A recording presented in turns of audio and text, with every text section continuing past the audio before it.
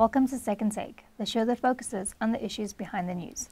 Mining Weekly editor Martin Creamer joins me today to unpack the latest in the mining industry. Welcome, Martin. Thanks, Ashley. So can you tell us about Pan-African Resources effectively building an underground mine at Evander? When we think of Evander, we think of history, mining, gold mining going on there for a long time, and one hopes that it continues. But, in 2018, they had to push the reset button because they had a lot of issues there. And fortunately, they've dealt with those issues now. And it really looks a very good operation. It's producing at low cost. I mean, $1,100 an ounce for an underground mine is really, I think, unheard of in the world. And that's a deep level mine. And now they're effectively building a new mine on two levels, 25 and 26. They've already done a lot on 24, and they've remined those pillars, which have been high grade.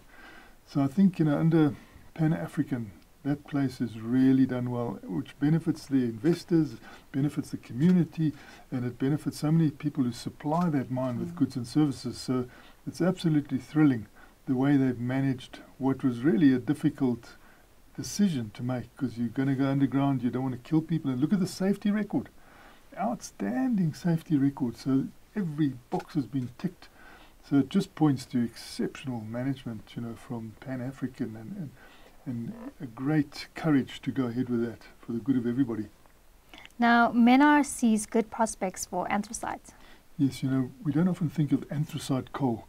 We think of thermal coal that gets burnt and that produces our steam that creates our electricity. But anthracite coal, often used in metallurgical activities, and it is something that's close to the coking coal. So we are blessed with, about 3 million tons a year of this. And with the situation in Russia, people are looking for other suppliers. And of course, this gives South Africa a good position to go into different markets, new markets, even European markets, where, the payment you get for that is good. So the outlook for anthracite coal is exceptional here. And that's excellent, again, for our people at, ZAC, the Zululand Anthracite Colliery in KwaZulu-Natal, because you need that operation to keep going. And from a geological point of view and from a mining point of view, it's quite challenging.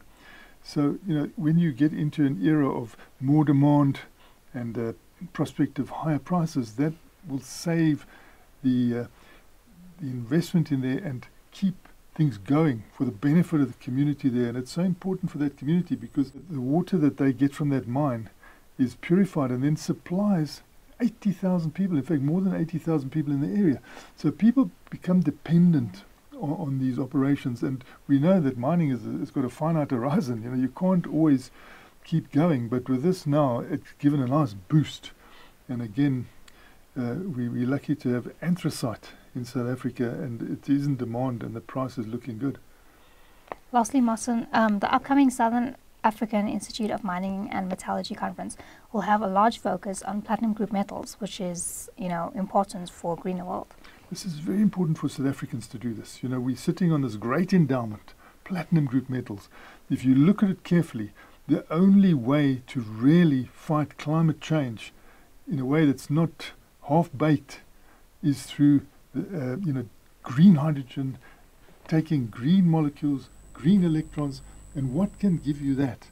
It is platinum group metals. So we as a South African country, we should be sitting down and working out a tremendous strategy, because as the world is demanding this cleaner world, fight against climate change, and we can see the climate change destruction, how important it is to work fast. Everybody should be at that conference, because it's been called by the metallurgists, the technical people, so they know what huge prospects we've got here, because there's still research going on, and every day something else is found for platinum group metals. Go there, collaborate, get the supply chains all involved there, so that South Africa can then build up a great strategy as a national strategy to make sure we really do well with these platinum group metals, that the world acknowledges that this is the only 100% avenue to a greener world. And that is what they're going to emphasize. And they're going to do it at Sun City. It'll be in November the 2nd and the 3rd.